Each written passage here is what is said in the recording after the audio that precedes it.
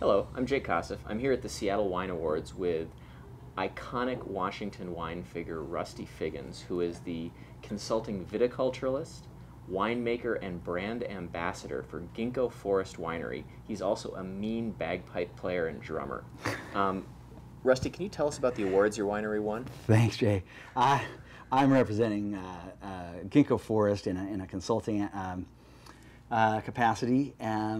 Ginko Forest Winery's in Mattawa, and it took a bronze medal for its Cabernet Sauvignon, a reserve-style bottling of Cabernet, 30 months in the barrel, a year in the bottle prior to release, and it's made at an estate winery in Mattawa proper, in the Walla Slope appellation.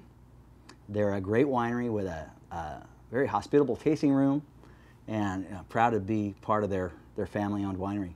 So if people want to come visit the winery and tasting room, they're going to Mattawa? They're going to go to Mattawa. And, which is a pretty cool part of Washington to go visit that we don't go to very often. It really is. Some really dramatic geology, a great backdrop of the Saddle Mountains and the Sentinel Gap behind the vineyards, and just a good, highly regarded family making some nicely crafted wines, and I'm glad to be part of it. And for people who don't get to make the journey either to the Wine Awards today or out to Mattawa, is there a website people can go to find out more information? Yeah, thanks for asking. It's ginkowinery.com, and Ginko is G-I-N-K-G-O.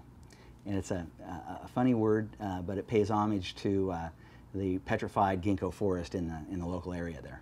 Well, thanks so much for sharing the wines with us and showing up at the Seattle Wine Awards. We appreciate the submission, and I know everybody drinking wine today is going to appreciate drinking it. It's been a real pleasure.